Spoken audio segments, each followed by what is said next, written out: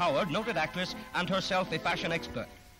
I've just been watching Marlene Dietrich in her new picture. Her clothes are simply marvelous, Travis. Oh, I am so glad you like them. Did you see this white fringed one that she wears in the carnival sequence? Yes, and I was delighted to welcome fringes back again.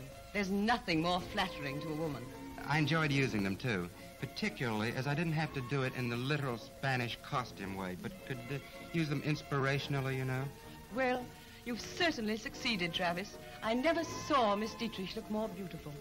I don't see how Marlene kept that huge square comb in her hair, weighted down as it was by that waterfall of fringe.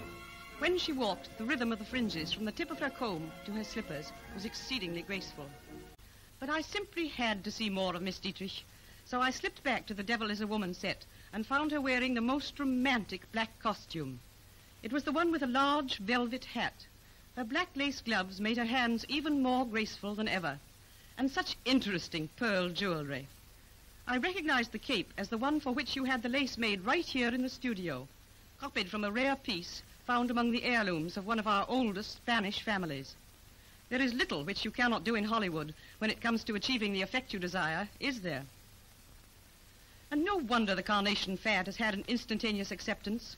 The clusters she wears in her hair are so indescribably flattering. How pretty the girls will look when they follow her example. The coloring of the peasant costume, with its lipstick red blouse and blue and white dotted skirt, is typical of so many Spanish paintings. The carnival costume which she wears when the hero first sees her is delightfully imaginative. The use of veiling and black chenille dots seems to supply exactly the right amount of excitement for that scene.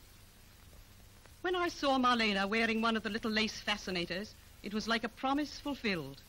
From the moment you told me about them, I had hoped to see her haunting beauty enhanced by this simple but flattering fad. There's such a practical side to their use. At last, a way to keep one's hair in place in going to and from a party. Her coiffures in this picture are entrancing, especially the one where her hair is coiled into a low roll in the back of her neck and ornamented with another piece of that emerald and pearl jewelry you seem to design just as easily as the costumes. The shadows and sunlight of Spain were dramatized in that taffeta cape spangled in black and the huge taffeta hat. The lace veil was drama personified. All through the picture, the continued use of lace reminded me that this is the most typically luxurious material of the fastidious woman. Marlene reminded me of a great white peacock with its tail spread in that white lace gown with the enormous hat. She told me that the lace was a priceless heirloom which you had sacrilegiously cut to drape it flatly about her shoulders, avoiding that clumsy look which even lace can have, if not handled skillfully. The wrist treatment of this gown intrigued me enormously, and I saw that the frills were made of layers of finely accordion-pleated satin, used with the crepe side out. Here again I was reminded that you used carnations with every single costume, varying their color and placing.